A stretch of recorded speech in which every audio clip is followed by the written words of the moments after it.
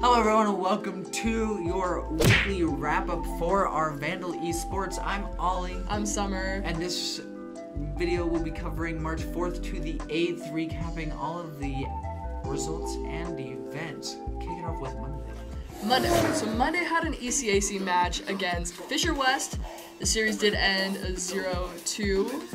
And both rounds concluded in Fisher West's favor, 5-9. And then for Rainbow Six, we had our varsity and JV matches, and we had actually varsity's opponent, they forfeited due to their spring break, and JV got a 2-0 win. So there's a couple dubs there. We had 2 EAFC games. We had a couple losses. One was a forfeit though, that makes you feel a little better. And then Rocket League against the Redlands had a 3-2 victory. So that finishes out Monday. On to Tuesday, Apex took 2 out of the 3 games, raising their points down to 393, which is 4 points behind the 3rd place, sitting at, you can do the math, 397. No way. Overwatch Varsity lost against the Redlands 0-3, and a forfeit loss from our JV team against Newmont. Dang it, another forfeit. Street Fighter ECAC, Dro took 1 out of 3, Jack won via forfeit against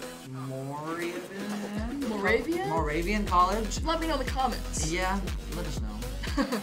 Val Varsity versus Long Island, New York took a 2-0-1 win. Valorant JV won their game 2-0, and we got them good. Did. Overwatch Varsity, they forfeited a loss to Uni of Pittsburgh, and then JV got a forfeit loss from Siena College. Hopefully after spring break, we actually have more students here, so we're not having to worry about as many forfeits. And then we went up against George Fox with our Valorant JV. And we won pretty hardcore, 2-0. Definitely smashed them. Definitely. Varsity took the win, opposing Newmont, 2-0. We had a 13-6 and 13-10 round result. And then our Val JV, our ECAC match, was against John Brown Uni. We got our 2nd win of the night, 2-1.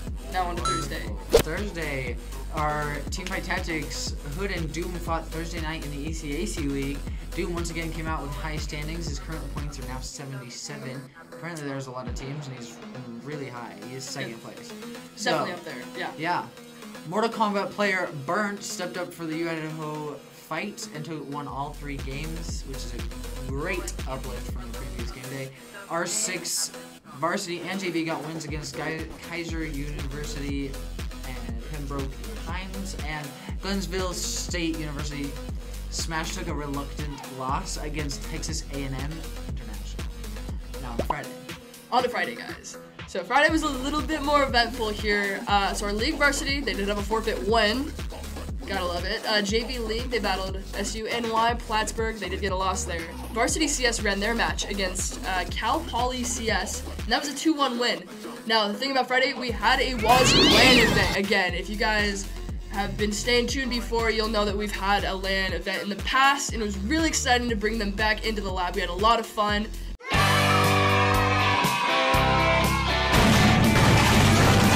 Super tight matches. So our first match we lost 9-13. Second one was neck and neck, and we got away with a 13-11 win. The third one wasn't quite as close.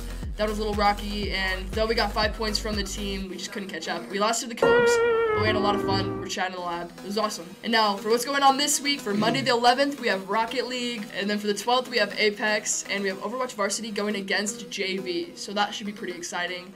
Wednesday the 13th, we have Overwatch JV and Val Varsity running. Thursday, we've got TFT, we've got Mortal Kombat, we've got Rainbow Six and Smash. Topping it off, Friday, we have League, Varsity, and JV, we've got Omega Strikers, and we have CS2. So, yeah, that is it for our weekly wrap-up for this week.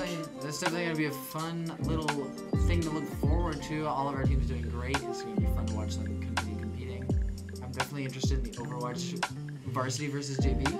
Interesting. I think they were both our teams, so that'll be fun. Hey, it's a win-win. Yeah, thank you for tuning in for this little wrap-up, and we'll see you next time.